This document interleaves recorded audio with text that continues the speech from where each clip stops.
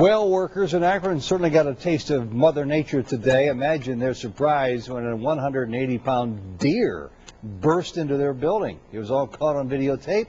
5 on Your Side reporter Michelle Rutherford shows you how it all started.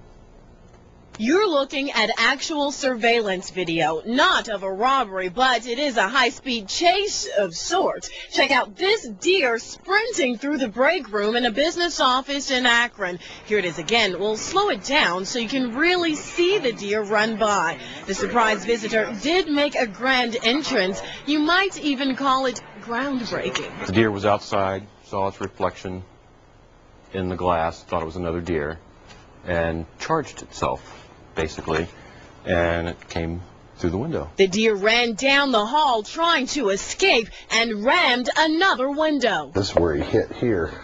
That would have come down and it would have probably cut him in half. I knew the severity of the situation because it's a 180-pound animal that is running loose in here. And people ran to get out of its path. Some jumped onto their desks. The deer did some jumping too, right over this cubicle. You can see where its hoof ripped the material.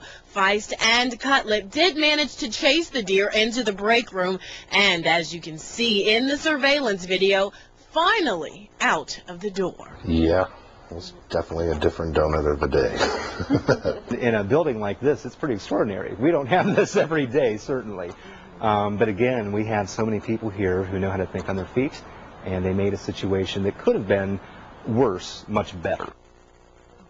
The windows have been repaired, and fortunately no one was hurt, although the deer is a little banged up. Workers tell me the whole thing lasted for about 3 minutes, but that 3 minutes felt more like 30 to some. On Your Side in the newsroom, Michelle. Akron area business today. Workers at Infocision in Bath started jumping on desktops when a 2-year-old buck charged through a window. Authorities believe the deer saw his own reflection in a mirrored glass and became aggressive. Once inside the building, the deer ran through the hallway, wreaking havoc on the workplace.